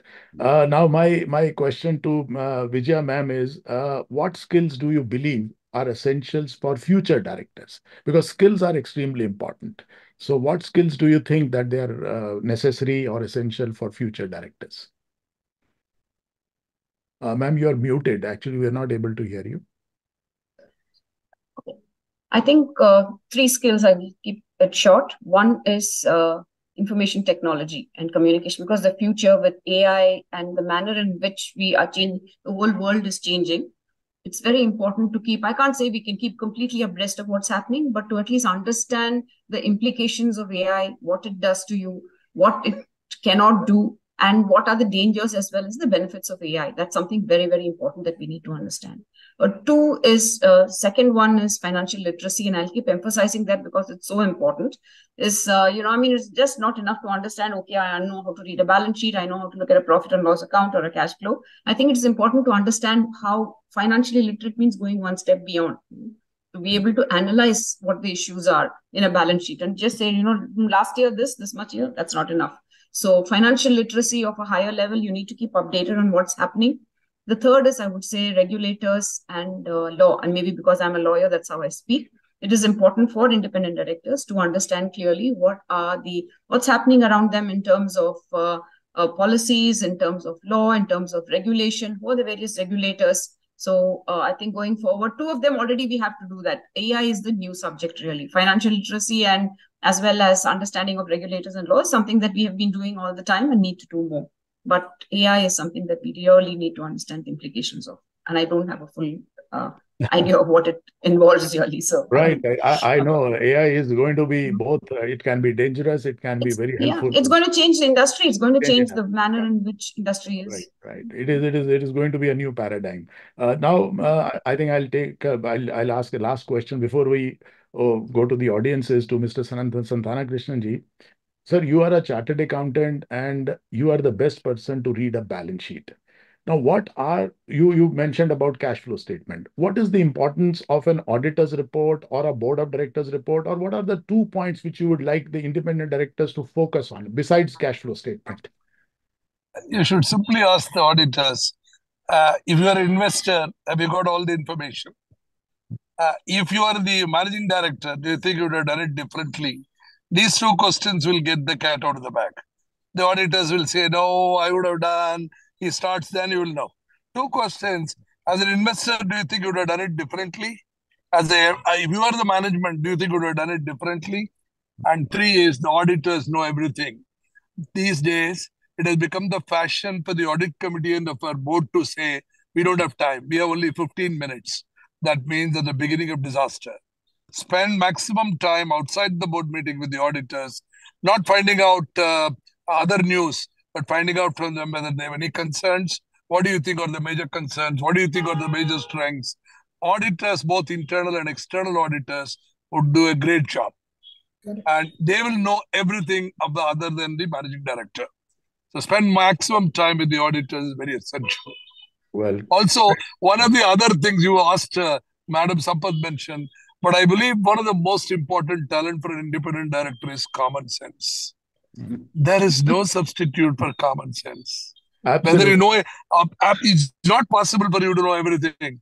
A leader need not know. The Prime Minister doesn't know economic activities of the country, but he has to be a leader. For being a leader, he has to have common sense. I thought we should add, in addition to 3 skills, 4th skill of common sense also to what we need. I believe in that. Absolutely, sir. You can always take a horse to the stable, but you can't make him drink the water. So I think it was very fascinating to hear such diverse perspectives. Now we will open to the audiences if they have any questions. So audience, if you have any question, you can maybe put it on the chat box, or you can open your mics and you can ask directly to the panelists. Mr. Makeja, one question which has come directly from one of the participants is that I'll probably read it out to you. He says out of 168 directors who have resigned, only 4 directors have given reason, balance have said personal reasons. Is SEBI or somebody should not find out real reasons and protect the people is what he has said. I fully agree with him that personal reasons also should be elaborated. That seems to be a ploy for coming out of an embarrassing situation without a disclosure. Right. Senior company secretary by name Mr. Ravi has sent this message. B. Ravi. Okay, great, sir. I think there are a few questions in the chat box. I'll take one by one. I'll just read it for the convenience of the panelists. Vasu Tiruvali says, as in India, are there any other countries where IDs have any mandatory tests to clear? Also, follow up, having mandated tests, can government go one further step in giving list of ID choices and forcing listed companies to choose from that list, thereby ensuring companies don't choose compliant IDs? Mr. Mahalingam, would you like to take this question? See, I personally, at least I have not come across any other country where the IDs have to undergo a test. At least I have not come across. But maybe here, with a series of frauds happening and people with total, one of the speakers very correctly talked about financial literacy. If people don't have not financially literate and going and sitting in the board, it does create a problem. So MCA thought of that kind of a route to find out the knowledge of the people. Although I may not agree with that, perhaps we can't think of an alternative right now. I personally feel that, subjecting somebody to a test at the age of about 50, 55, 60 may not be appropriate. That's what I feel. Okay, great, sir. Satish Panchalji is asking, there are different regulatory institutes in India. Their responsibility is clearly defined. If industry is not compliant, then regulatory authorities must act on the occupier because he or she are dealing the daily activities rather than the independent. So the question they are trying to say is the person who is in executive capacity should be targeted rather than the independent directors. So your views, Mr. Mallikarjun Rao, on this? See, we cannot wish away the direct responsibility of the independent directors, because even before you say that the executive has to be held responsible, there is a board which is taking care, and there is a responsibility of the board as an independent director, as members of the board. Why we could not have acted to see that the company runs in a proper direction and compliance requirement? So, by saying that they should ask only the executive and not the independent director, I don't think it is the correct proposition. Right. And Abhik is asking how to identify if fellow ID is really independent. So, Shweta ma'am, would you like to take this question? Yeah, I think it's the smell test in terms of kind of, where all else is he there. If we find that he's nowhere else, but in a particular company, which is also fine. I mean, we all start with one company, but it also talks about the kind of background that we've had. But if, as I said at the beginning, I did come across a company where the other four directors were very, very young people. And again, nothing to do with age. We don't have to have white hair, but they didn't seem to have kind of, relevant experience. So I think that's the smell test, see where else they are. Smell test. I think that's a wonderful word which you have used. Yeah, correct. We can see 2 or 3 hands also. KP Vijay Kumar. Sir, can you unmute yourself and ask your question? Because there are very long questions are there in the chat box. So KP Vijay Kumar, if you can hear me. Yes, sir. Can you hear me, sir? Yes, sir. Please go ahead. Sir, can you hear me? Yes, sir. We can hear you. Please go ahead. Sir, sorry, sir. I'm Colonel Vijay, sir. Yes, sir. Please go ahead. Okay, sir. I just want to ask you one thing. You had mentioned that, the code of ethics is a very important factor. Being to be an independent director, another that you should be loyal to a company, you should be loyal to the organization. Do you think that we military officers make an ideal candidate for the ID appointment? Well, if you ask me, as far as the loyalty is concerned, I simply mentioned that one should work in the best interest of the company. So rather than saying whether the politicians are good enough to become an independent director or the service people are more important, it's not like that. The point is everyone has to have that kind of updation. And certainly, you have to have common sense. Naturally, our service people who have been very loyal, naturally, they are the best fit for the independent directors also. Thank you, sir. Yes, sir. Okay. Yes, Okay. I think we can take one more question from Gupta Sun. I think whether I'm reading the name correctly or not. Yes, can you unmute yourself? Yes, sir. I hope everybody can hear me. Yes, ma'am. Please go ahead. First of all, thank you for such an insightful session. I really appreciate that. But with that, I'll ask my question quickly. Yes. So, in case the independent director, and like for the sake of discussion, any director has not voted in favor of a particular decision, which is being taken in the boardroom.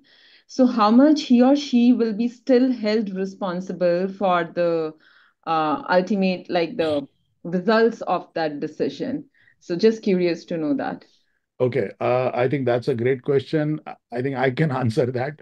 Being a lawyer also and also on the board, well, you have to look at from the point of view of the Companies Act today. Companies Act clearly says that silence is out of window.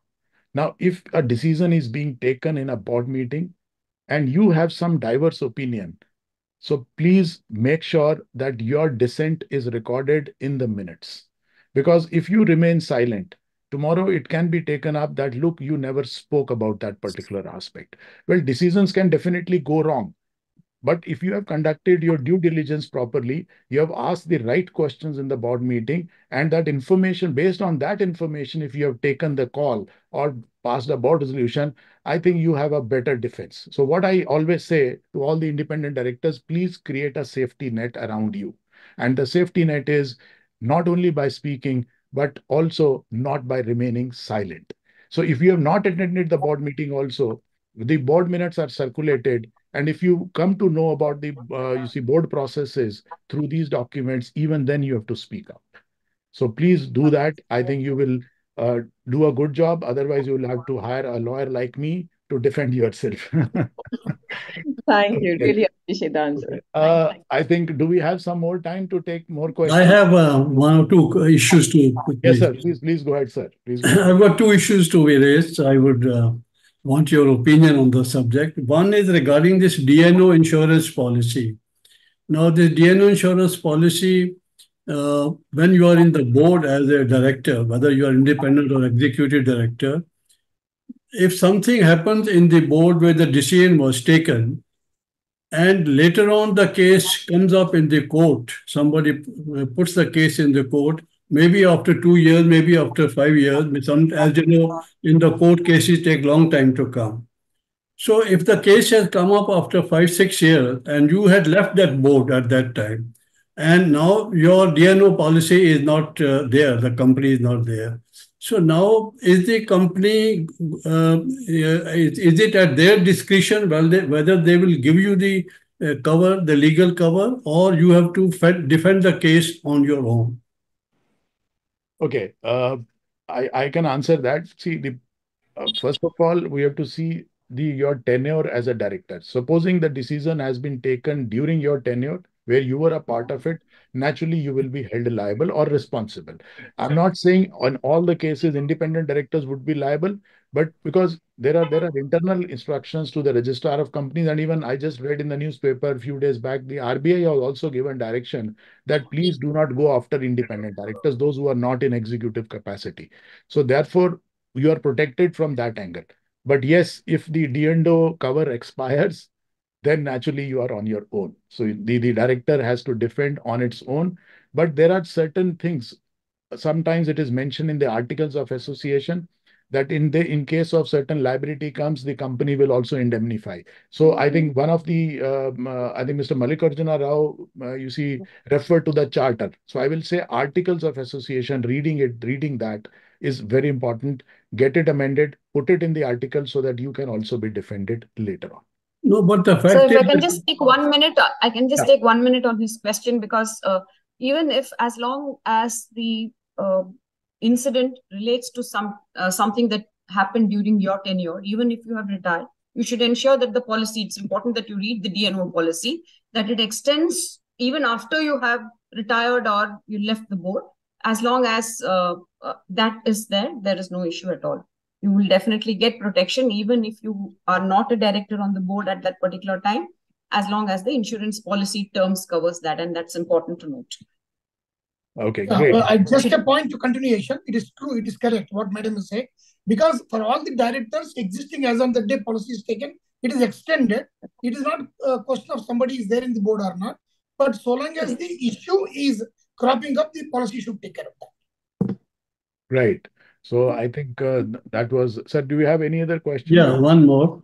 This question is, you see now, as far as the performance evaluation of the board is concerned, as far as independent directors are concerned, every year at the end of the year, performance evaluation is done, in which the independent directors evaluation is also done. And based on the evaluation, then it is decided whether his tenure will be extended or not. Now, some of the independent directors are slightly reluctant to raise certain questions in the boardroom, thinking that if I ask the awkward questions, the management may not like them, and it may go against my performance evaluation. The other aspect is that in some of the countries, it is being advocated that this performance evaluation of the board, at least once in 3 years, it should be done by an independent agency who are expert on this performance evaluation, so that, because at the moment it is only an in-house performance evaluation, it's within their own board. But if it is done by an expert independent agency from outside, then probably you'll get a better assessment of that. So on that, if somebody can clarify. Yeah, I think request Mr. Mahalingam. Mr. Mallikarjuna Rao. Yes, you want to say something? I just would like to add a couple of points. I do agree with Lieutenant General Surendranath.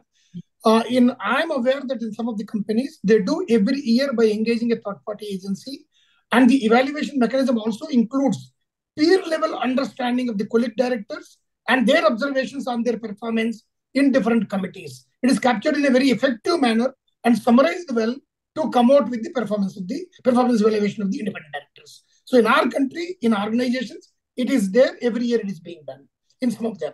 So Yeah, it adds to the credibility. That's what you're trying. Yes. Correct. Yes, Mr. Mahalingam. Yes, sir. I have a completely different point of view here. My point of view is, it is basically the colleague directors who come to know how well that person is asking the question, how he is not reserved, how he is not reluctant to ask questions. Now, ultimately, an external agency is going to come and interview you because they are not sitting inside the boardroom. They are not sitting inside the committee meeting room. They are nobody to judge you as to how effectively you had played your role. So when they come and ask you questions and they collate the answers for these questions, I feel that we are parting with 1 crore of rupees or 50 lakhs of rupees for nothing that we could have ourselves done. So my thing is, basically, if people are true to themselves, they are true to their conscience, they will be able to evaluate the colleague directors without any prejudice, without any ego. They are evaluating them on the value they brought on the table. I think, Mahalingam sir, I did not make my point clear. The evaluation is done at the peer level. I use the word peer level.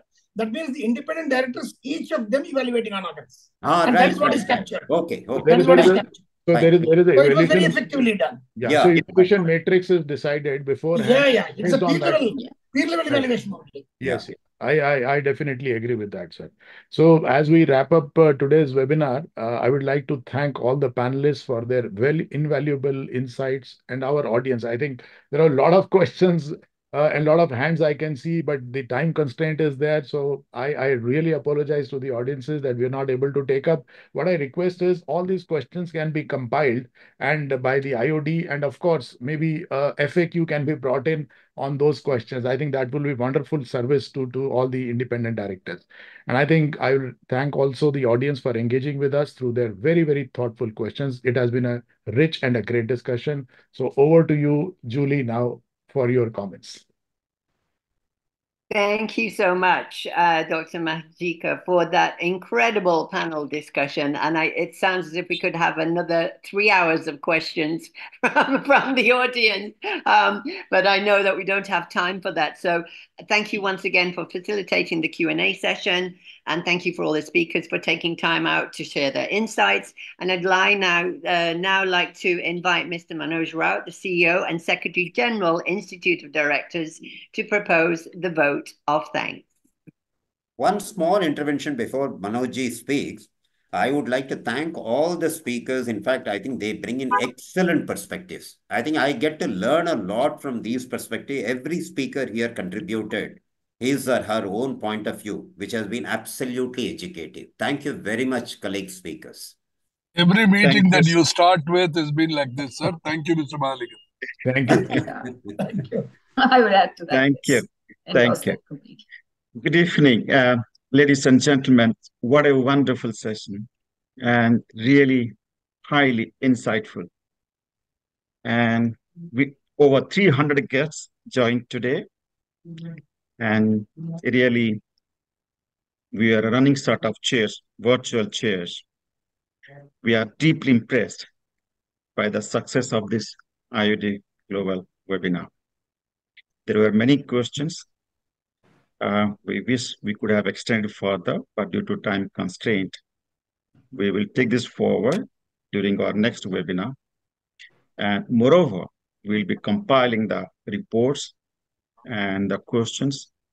We'll try to come out with the responses, and the detailed report will be getting printed in our monthly magazine Director Today. And also, of course, we'll be sharing with our nodal Ministry of Corporate Affairs and the regulatory SEBI as we do each time.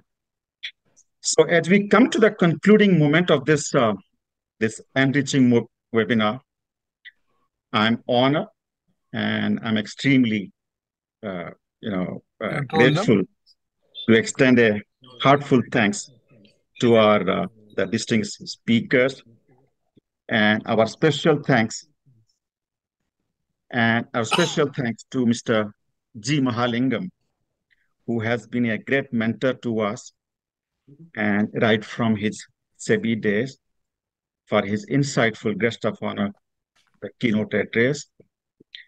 And also I'm grateful to Mr. Dr. Assis Makhiza for his enlightening keynote address. We will never forget Dr. Makhiza. He has been pillar of our strength right from the day that we started the first batch of Masterclass for Directors. Today, we are running over 470 batches. I still remember those days when we started our class in the Divine Valley in Palampur, Himachal Pradesh. I mean, since then, I think we consider him as one of the auspicious pillar of our growth. Thank you, sir. Thank you, sir. Thank you. And my special and sincere thanks to Mr. Santana Krishnan. I think recently they celebrated, he's a very fine auditor. He runs a PCAF, the audit firm, apart from his many board positions. And recently they celebrated the 45th anniversary. Congratulations to you, sir. And it was privileged to be part of it. Ms. Vijaya Sampath, I think the way she handled and led Airtel to make the voice of India to be heard at the global level, connecting all over the world and being part of such a powerful icon, the Airtel. Mr. Mallikarjuna Rao, as a banker, thank you, sir, for joining us. Ms. Sushmita Ghatak, she's also fellow of IOD, and she has been one of our lead faculty for a number of boardroom sessions. So thank you all for sparing your valuable time and sharing such great insights with our IOD family. And last but not the least, and also I would like to thank our IOD President, General Nath, for delivering the President address. The insights the shared today, it has clearly underscored the critical need for the directors, how to remain vigilant and proactive in our roles, and also before we take up any ID positions confidently. I would also like to thank our IOD family, IOD fellows, members, those who have joined not only from India and various parts of the world. It could be later in the late evening. Still, they have joined us. And thank you for your commitment to stay informed and also sparing your valuable time with us. I would also like to thank our partners and supporters for their unwavering support, our institutional partners, Gujarat Fluorochemicals, Bitsco Cybertech, and the strategic partner, NASDAQ US, and the knowledge partner, Taxman. So for all their support. So reflecting on today's discussions, it is evident that the role of independent directors is a complex and extremely crucial. We could see these days the boards and organizations are facing many challenges and many issues. So how many such issues that we see them, it doesn't matter. And what it matters, how we see them all. Like whether the glass is half full or half empty. So it is up to us how that we perceive, view them, how we consider them. Perhaps if media would have been, if media is there, they will, try to hit the headline that half of the water is gone. So this is how it is. So before I conclude, I wanted to share one food for thought. Now we see that our Sensex has touched historic 81,000 mark now. So here the message is how our earnings growth also should match with the market evaluations. That's a big question that we have to see. It's a food for thought. So for all these, we require a good strategy to make informed decisions. So with that note, we have a very special talk by Julie Lewis. She is our co-host for this webinar. She is a professional speaker, author, and also an explorer. So she'll be sharing a special talk on emotional quotient of independent directors. But before this, we have a poll. I think I'll request Dr. Makhiza, so take that poll. There are two questions I think we missed out. Yeah, okay. So in the poll, just let me pull up that poll. Yeah. Can the organizers help me in pulling up the poll? Yes, here we are, sir. Yes. So the first poll was, what is the most crucial aspect of due diligence when accepting an ID position? So can we show the answers there? So the question number one, I think board and governor, the question was, what is the most crucial aspect of due diligence when accepting an ID position? I think after the talk, the highest votes have gone to board and governance. Risk as management has got only 6% votes. Investor relations have got 3%. So Mr. Mahalangam would not be very happy to see this. Financial health of the company gets 22% and corporate culture and ethics gets 25%. Wow, this is just fantastic. Okay, so can we see the question number 2 now? Let's go to question number 2. Okay, now the poll is on the screen. So can we request everyone to be a part of the poll? Yes. Now the votes have started coming. Very interesting question. Why do boards fail? Wow, this is just fantastic. We still have some time and a lot of people are voting. 30 seconds. Yeah, 30 seconds. And I think 117, 18 votes have already come in. So 124. Okay. So when do we end that? I think Okay. ended. Now it is ended. So why do boards fail? The first option, lack of diversity, gets only 2% of the votes. So can we share it on? Yeah. Lack of accountability gets 22%. Poor leadership and lack of direction gets 45%. Ineffective communication, 8%. Conflict of interest, 10%. Insufficient expertise gets 13%. So poor leadership and lack of direction, I think the audience is absolutely right. 45%. We'll go with the audience. So over to you, Manoji and Julie. So for your very, very insightful talk on the Thank you, sir. Thank you. Over to Julie. Thank you. Thank you so much. And thank you, everybody, because I met Manoj in Dubai earlier this year when I spoke at the TriStar event on International Women's Day. And so he mentioned the Institute of Directors India, and I was very intrigued. So I feel very honored that I've been able to join you today, a little bit like a fish out of water, because it's not my lane, but I have learned so much from every single one and the questions and the content. So thank you so much for that. I'd like to start my short talk with a quote by Lao Tzu, which is, stand like mountain, flow like water. And I think whichever business we're in, there are times when we do need to stand strong like a mountain, stable, resilient, and grounded, and weather the storms. And there are other times when we need to be more like water and flow like water and be adaptive and receptive and flexible like water. So I work with teams and organizations who want to build resilient and healthy teams who will succeed through calm waters and stormy waters so that they can navigate challenges and change. And the emotional quotient that people talk about, I think it's so important: physical, mental, spiritual, emotional.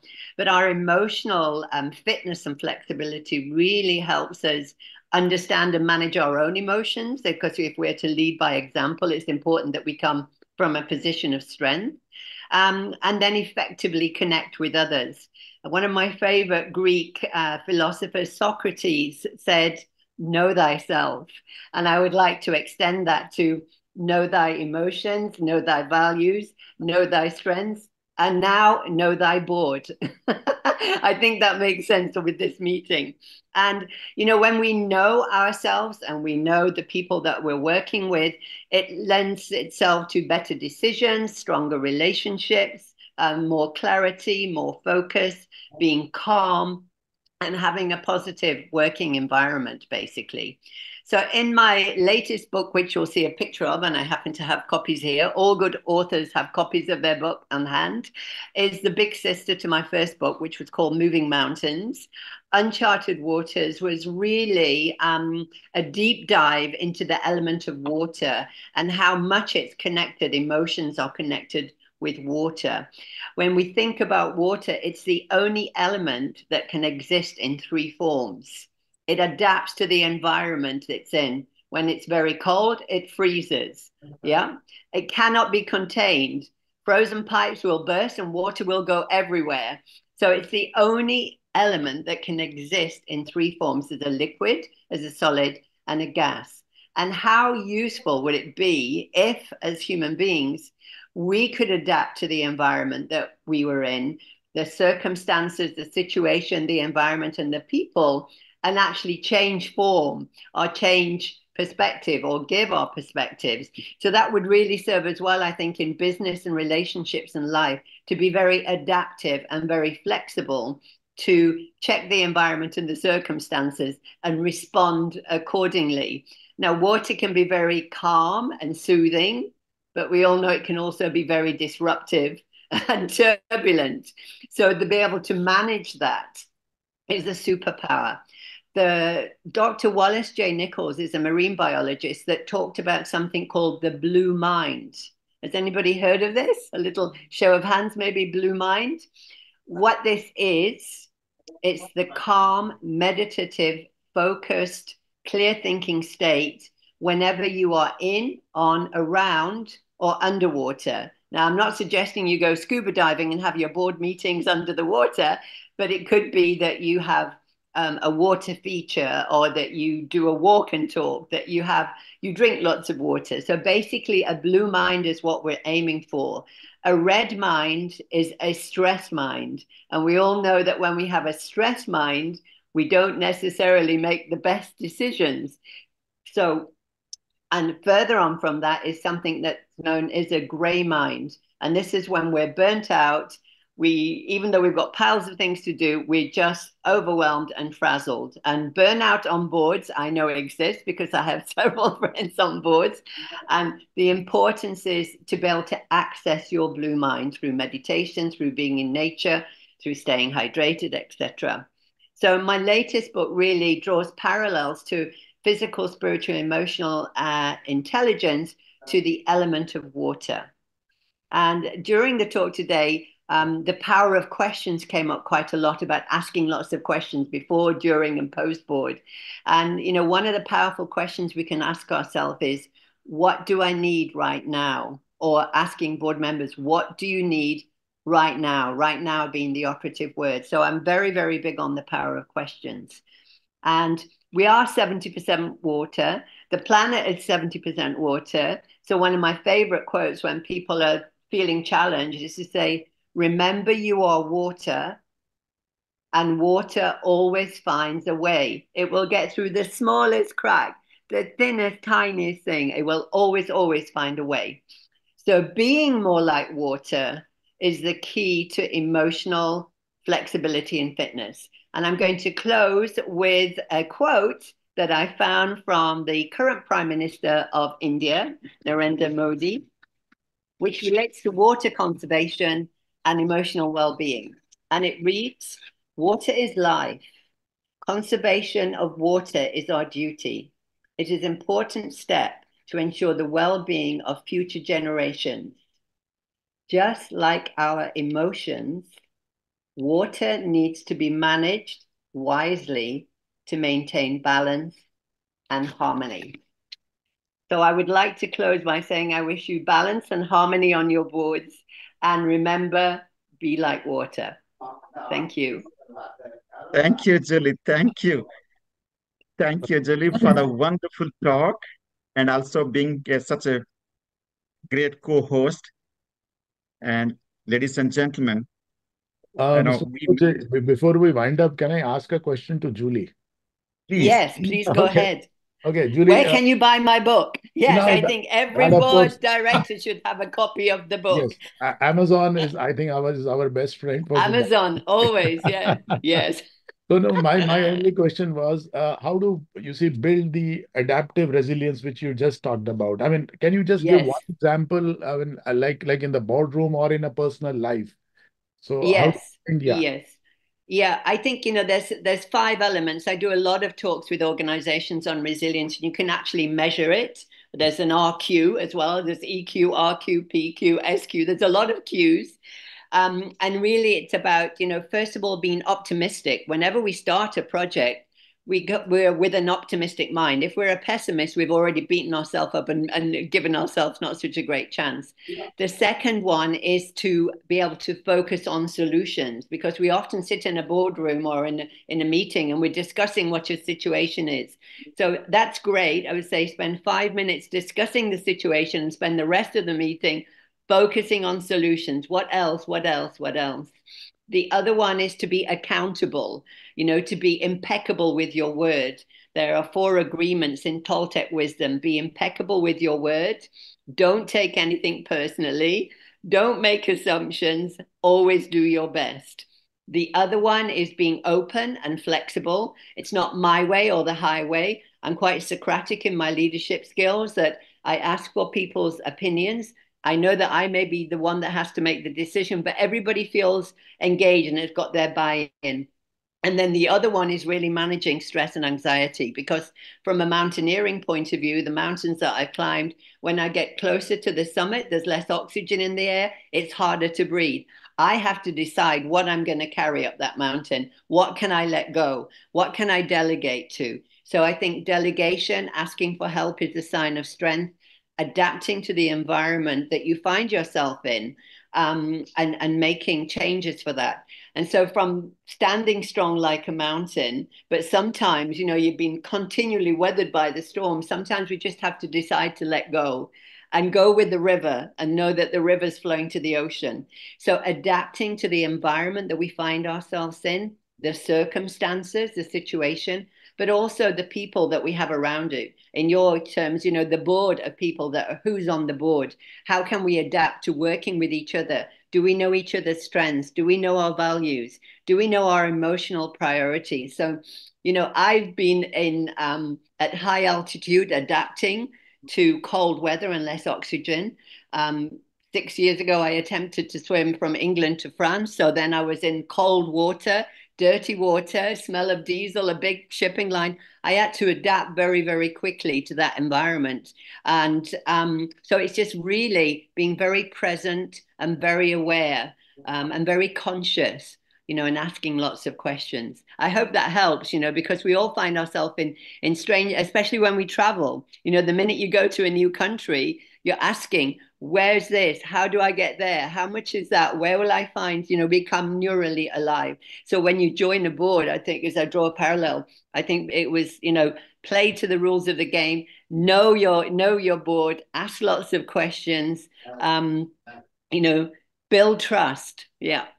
Yeah, great. I think one single word to describe your book and whatever you said, phenomenal. Phenomenal with a P. I've always been impressed by that word, but phenomenal. I think, how do you know? Do you spend that? When I was a little girl, I remember going, phenomenal. It's phenomenal. That's our English language for you. Almost as complicated as your names. Right. Yes, which are beautiful, by the way. Yes. True. Yeah. Yes. Thank you all. So, thank you for such an insightful talk, Julie. And so together, let us contribute to the IOD's mission, pioneering a silent revolution within the boardroom. I think as you rightly say, I think we have to bring in the emotional quotient of the independent directors as a mainline module in our boardroom training sessions also. So the second webinar, and the second webinar of this the IOD Global webinar series will be focusing on ESG and net zero, the targets. So see you soon again. Till then, stay vigilant, stay informed, and continue to lead with integrity. Thank you all. Have a nice evening. Thank you. you. Thank you. Thank you so much. Thank you so much. Thank you so much.